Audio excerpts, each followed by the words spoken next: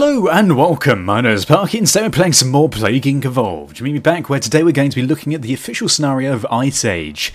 Solar variation reduces the amount of radiation emitted by the sun, triggering a minor ice age and lowering the global temperature by more than 5 degrees centigrade, as well as triggering other climate change events. Is hell freezing over? Possibly. So today what I'm going to do is I'm going to be playing as a bacteria. Now you might be thinking this is probably the easiest one to do it with. Yeah, pretty much. It's because I'm really bad at this game, so we're going to go with this. I've unlocked a few more little things in here, but unfortunately I don't think we probably have the ones that are the best. I mean, we don't have any of these ones at all. And out of these, it would be cool if we had native biome, or maybe even extremophile, which is going to give a plague bonus in all environments. Unfortunately, we don't have that.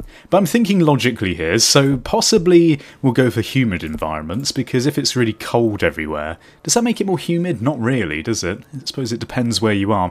Okay, well, either way, maybe we should go for xerophile, because I'm going to start this one in India. So I suppose, is India very arid? I suppose it's probably more humid than arid, isn't it? We're also going to go for the symptostasis so that we can start putting more points into symptoms a lot more easily. We're also going to go for an ATP boost for the start. And we're going to stick with Equisite because we want to get to those really cold nations like Greenland and Iceland. Things like that. They always screw me over, man! Okay, right, let's call this Frosty the SnowTramp. I don't know why. Okay, welcome to the Ice Age scenario. You're a new bacteria to when you must evolve and spread across the world, wiping out all humans in the ultimate plague. Remember, the world has changed. Use your country information screen to see the country climates and demographics. So we're going to start in India, I think, because there's a heavy population here. It's also humid, I hope anyway. Frosty's SnowTramp begins in India. It's infected its first human, weak and unspecialised. It must evolve using DNA points to infect more people. Lovely. So straight away what we're going to do is we're going to have a little look in here.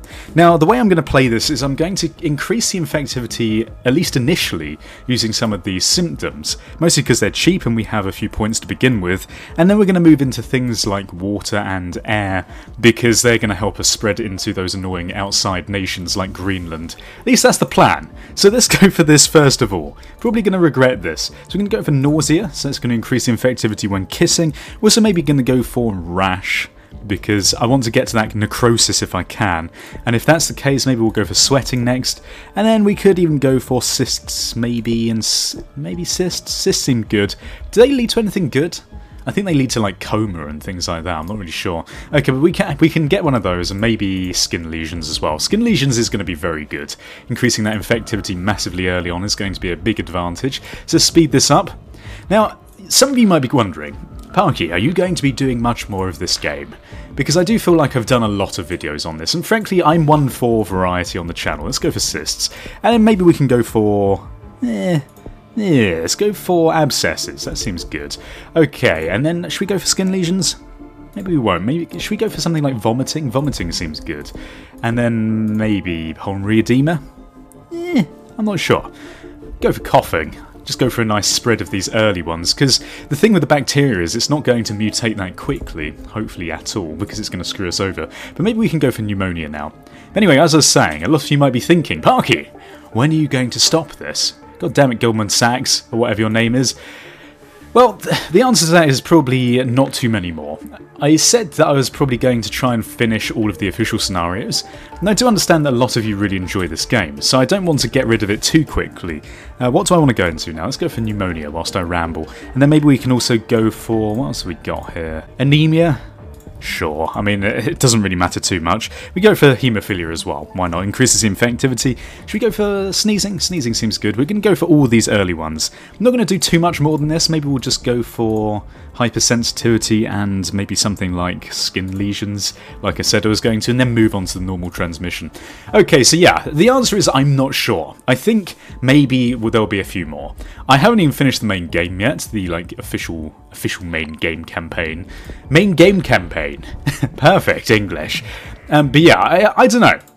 I feel as though maybe it might be a nice time to move on to something else, because I don't like doing too many things that are too similar for too long on my channel.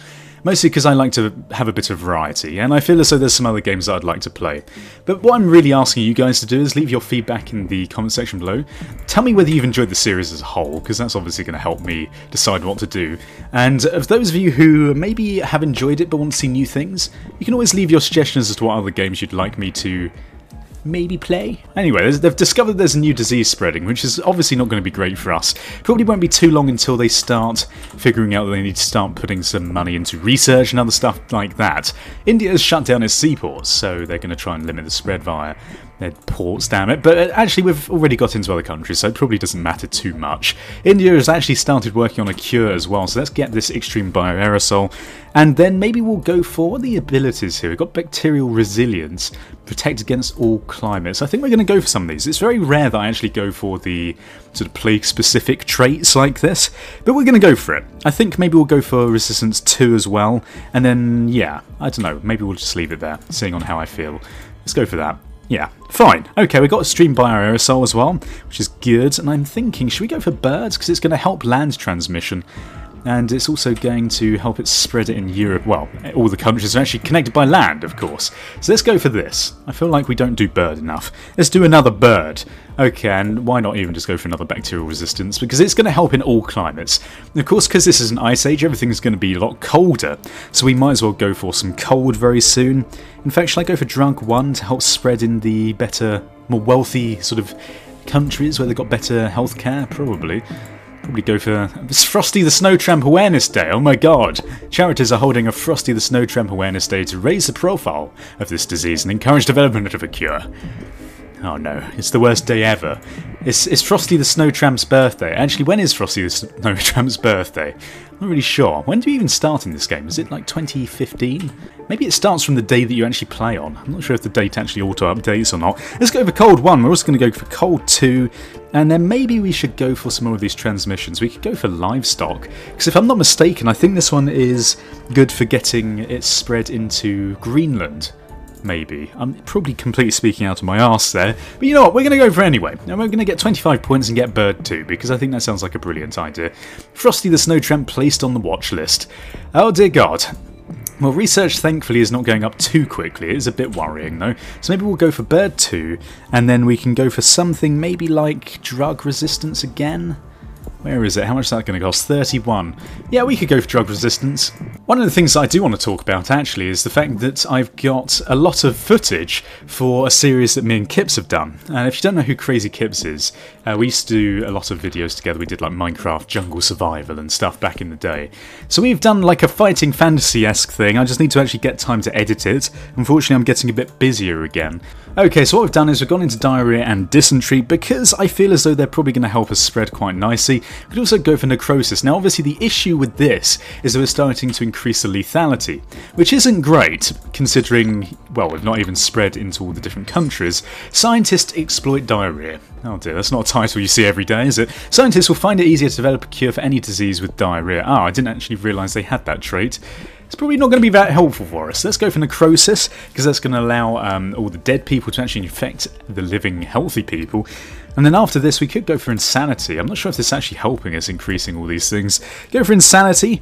Maybe we could go for... have we got coma? Because I'm just thinking if we can slow down the rate at which people are actually going to the doctors, or even just slow down the rate at which people are being able to research, that would be very helpful. So we could go for something like paralysis. That might be good. Have we actually got... where is coma? Oh, it's here, 21. Okay, we could go for that. Maybe we could go for fever as well, because that seems good. Dehydration, sure thing. Okay, global research is focused on a cure.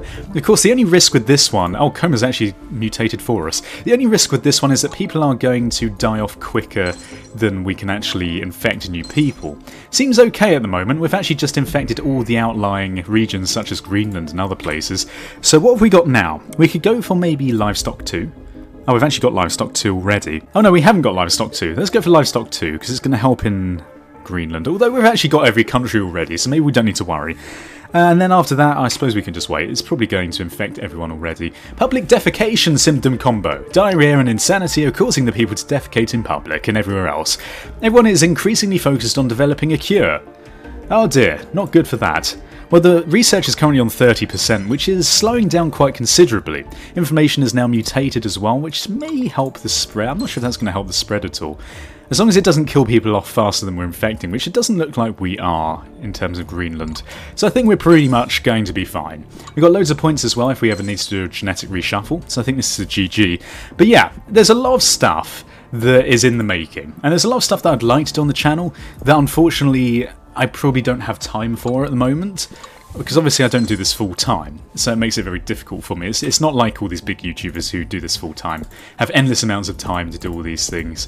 But yeah, I'm not sure. Have we actually just got all of it? I think that's the first time we got all of those symptoms. Okay, well whatever, that's quite enjoyable, having all of them. But yeah, there's a lot of stuff, and I don't know when it's going to be coming out if you're interested in that sort of thing. I'm hoping very soon, because basically what's having to happen with that is there's going to have to be a lot of artwork done for it and a lot of editing. So, yeah, maybe something to look out for the future. Frosty the SnowTramp to eradicate humans. Ah yeah, that was pretty successful. Surprisingly easy, and surprisingly went well. Not really sure why. Completed the Ice Age, look at this. Fantastic, we got actually 3 biohazard bubbles there. We also got 323 days that we did that in. Cure progress sunny on 35%. Yeah, pretty nice. So having a look, there's actually quite a few of these left. Some of these are quite interesting looking ones. We've got about 6, 8, 9 left. So I'm not really sure if I want to do all 9 of them. So maybe leave your suggestions as to which ones of these you'd like to do. I'm feeling like maybe another couple of videos, maybe a few. If you enjoyed this episode, please feel free as always to leave your support in the comment section below. Also let me know about whether you want me to play other things. I'm feeling like maybe it might be a good time. Because obviously one other thing that I want to mention is that these videos are quite short, because I only really want to do one of these scenarios per episode, but then obviously they only last about 10 minutes. So that's another consideration. Another thing is also, the other 2 series on my channel are probably going to be quite long running, so I want to do a lot of variety things on my channel. Things that maybe would entertain and sort of communicate with you guys more. I have actually got the vlog videos I do, the Tankard of Truth, which are obviously very good for communicating with you guys. I've actually also got a Facebook group where you can post those sort of questions to me, and hopefully we'll get a few more of those out in the future, because I really enjoy just rambling at you. Thanks for watching! Goodbye! Awkward, goodbye. Awkward.